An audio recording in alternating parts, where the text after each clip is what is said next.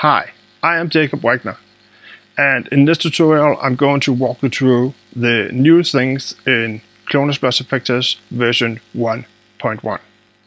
The first version of Cloners+Effectors was released about 6 months ago, and today hundreds of people are using it. So first of all, thank you to everybody who purchased this plugin.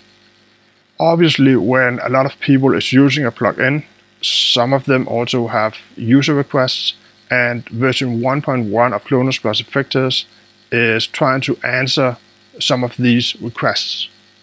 So version 1.1 contains a few new features. It's not major features, it's just a lot of small things that is going to make the plugin even better than it already is.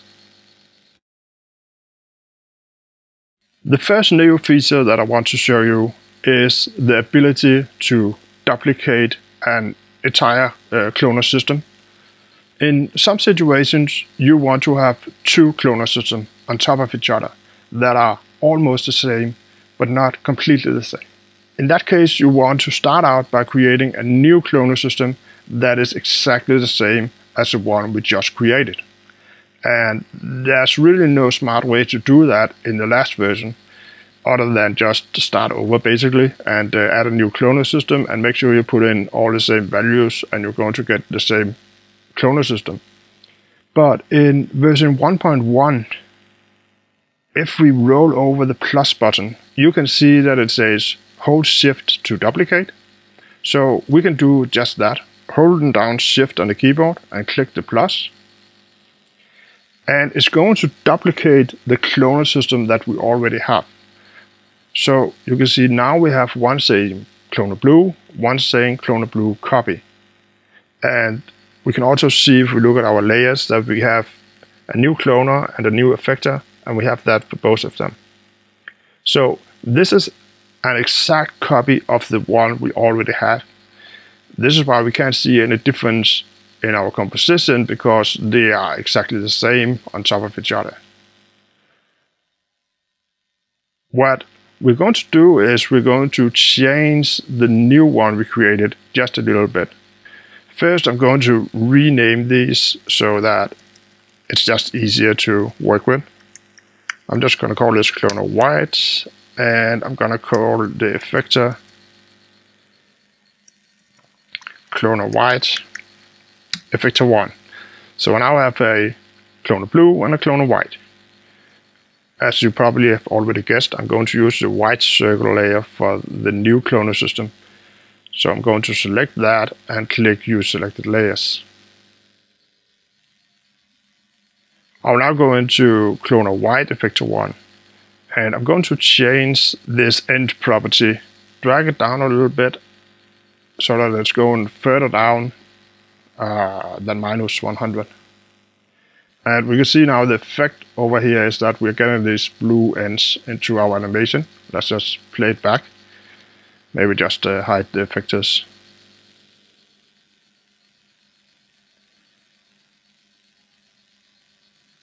And obviously the blue is the blue system that you can see underneath the white system.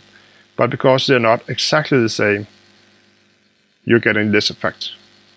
So this is just one option that you could do with this.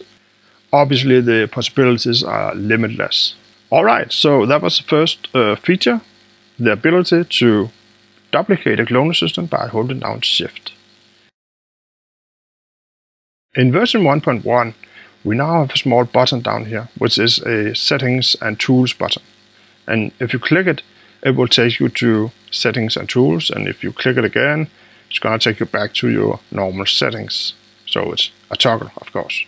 In here we will find some more new features. The first one is Windows 10 plus high DPI. There is a bug in After Effects that causes everybody who have Windows 10 and a high DPI display, like a 4K screen or 5K screen, to only see half of what's in drop boxes. So this is a fix of that. If you have this problem that you only see half the content in the drop-down boxes, just enable this and the problem should be fixed. If you do not have this problem, do not check this on. So this is just a workaround for this ignoring After Effects bug. So let's move on to the next new feature, which is the ability to keep or not keep your unbaked data. And to demonstrate that, I'm just going to remove the white cloner. No, please. So we still have this animation with the blue one. I'm just gonna have only one just to make this whole demonstration a little bit simpler. So if I click bake now, it's going to bake the animation the normal way, the same way as it always have done. It's going to keyframe all the layers so that the animations are no longer done with expressions, they're now done with keyframes. And that's gonna make the animation faster to work with, but it's also gonna disable the ability to make any changes to the cloner system. However, you have this unbake button that you can click. This is great because you can get all your settings back. However, in order to make this work, it was necessary to keep a lot of data down here. So we still have our cloners and effectors, and if we unside these, you can also see that the clones themselves, even though they're baked, they still have some data stuff on them. And this was all necessary in order to create this unbaked functionality. So one of the users said, what if I don't want that? What if I don't want the ability to unbake? Can I just delete all that unnecessary data and just be left with keyframed layers? And that's what the new feature does. So I'm just gonna unbake this. And I'm gonna go into settings. And we now have this drop down. And you can choose always, which is the same as it has worked with originally. Or you can choose never, so it's never going to keep the unbaked data. Or the option that I like the most, which is ask. So it's just gonna ask me every time I bake, do you want to keep your unbaked data? Let's go back and let's try to bake this again. Now when we click bake, it's going to say, do you want to keep the unbaked data? And this time I'm going to say no. It will still bake the animation into keyframes, but it will no longer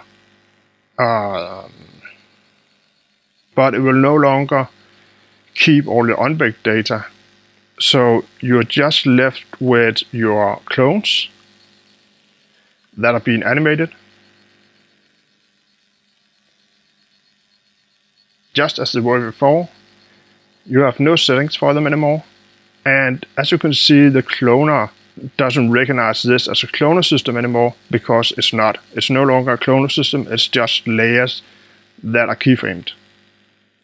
Now, the good thing about this is that if you have to send this to somebody who does not have Cloners+Effectors, they can open this up without getting any error messages or anything like that. The bad thing is, of course, that you completely lost the ability to unbake it. If you've done this by accident, you can always undo this operation. So you can click Command or Control-C to undo. And we're going to undo the bake operation. So that is baking without keeping the unbaked data. However, there is another user who said, what if I just want to use Cloners+Effector to set up my layers in a specific shape, and I then want to remove all the cloner functionality, but I don't want to animate anything? In those cases, there are no reason for the plugin to create keyframes on all the channels that are being affected because they're not animating. So I'm going to try to set this up a little bit different to demonstrate this. First, I'm going to remove this effector, and I'm going to use a radial instead. And I think I want to have 20 clones this time. Maybe I will change the radius a little bit. Something like this. And I will add a new effector. Still want it to be a plane effector with a radial fall off, and it should still be sine. I'm going to affect the position, and I'm going to take my effector and move it over here. And go into position, and I'm going to change the X value to kind of drag these out a little bit. And let's change the size of this also. So now I've created this kind of like X shape, and maybe that's all I wanted to use a plugin for. If that's the case, then at this point I want to click bake, and I want to say no, do not keep the unbaked data. So the first thing you're going to notice is that the bake option was very fast this time because it didn't have to use any keyframes. It knew that nothing was animated, so there's no reason to add keyframes. And all you're left with is these layers which are positioned in the pattern that you have created, and you can do now with them whatever you want to do with them. So the last user request is a request I've had from a lot of people. It's the ability to use audio to animate these clones. So people have been asking for a audio effector, which unfortunately is impossible to do. So with the current setup of Cloners+Effectors, it just is not possible. However, you could do it if you added a layer effector and then created a layer that responded to the music. It was a little bit difficult to set up. So what I've done with version 1.1 is that in settings and tools, I've added a button called Create Audio Setup. And that's going to make this much easier for you to do. First, I'm going to need some audio. I have this very short track down here. To create your audio setup, the first thing we want to do is we want to select the audio file and then go into Settings and Tools and click the Create Audio Setup. It's going to create a layer for you, which is responding to the audio track that you have selected. If you go into Effect Controls for this audio setup layer, you're going to see that we have a lot of things in here. And you don't need to worry about most of these things. So I'm just going to start collapsing these. And you can just do the same to begin with. Then you're left with these options down here, which is controls that I've added to control these things that I thought was important to control. So the first thing I want to do is I want to turn off this CC white time. And I'm going to explain to you in a moment why that is. But for now, just know that it is slowing down your workflow. So it's also always good to turn it off to begin with. Then let's try playing this back.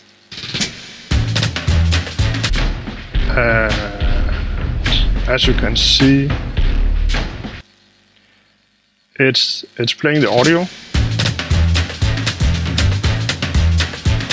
And all these stripes are behaving accordingly to the audio. So the left side in this case is the lower tones in your audio, and the right side is a higher tones. So the whole idea about this is that you use the cloner setup to create kind of like an audio visualizer.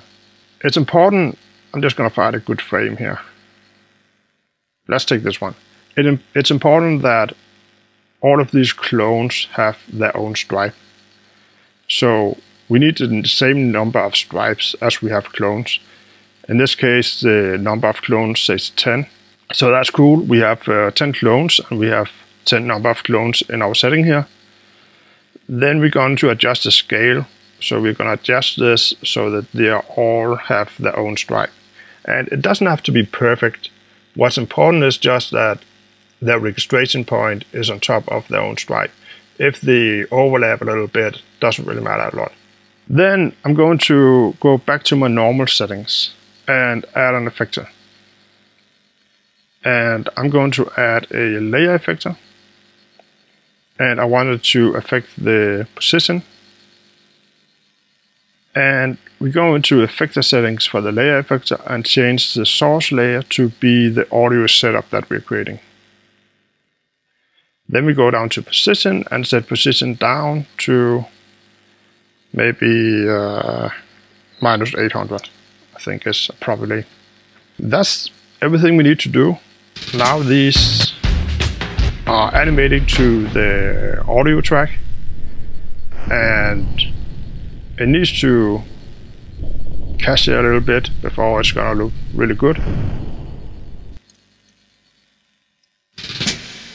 But eventually it's going to get there. The unfortunate thing about this workflow is that the layer effector is by far the slowest effector that we have in here. So you should not expect to have blazing speeds with this workflow. However, it is going to create this audio visualizer effect, and it is going to work. So I'm just gonna switch off the audio layer. You don't have to see this in order for this to work. So in this case, we only have our clones jumping up and down. Let's just end this here at 5 seconds. We see that it works, but we can also see that they are moving very, very fast up and down. And what the CC white time it does is that it kind of spreads them out a little bit. It kind of, it's not a real easing, but instead of just going from the top to the bottom and to the top again, it's going to slow down a little bit so that it's going to be a much nicer and smoother animation. Unfortunately, it's also going to be more heavy, so it takes longer time to render and longer time to cache.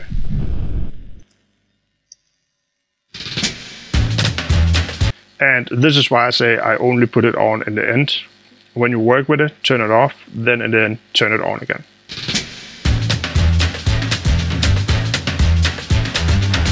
Okay, so there's a lot more to say about this audio setup here. But there's so much to say that I thought it should have its own tutorial. So for now, I'm just gonna end it here, and I'm gonna leave it to you to play around with this. And very soon, maybe even tomorrow, I'm gonna have a new tutorial ready for you, which explains in depth how to use this audio setup. So that was everything for this tutorial. Thank you very much for watching it. Remember to follow me on social networks to get updates when there are new features or when there are new tutorials or source files that you can download and try out. If you have never tried it before, you should go to aescripts.com/Cloners+Effectors, and you can download a trial of this application if you will, or you can of course purchase it. I will see you in the next tutorial.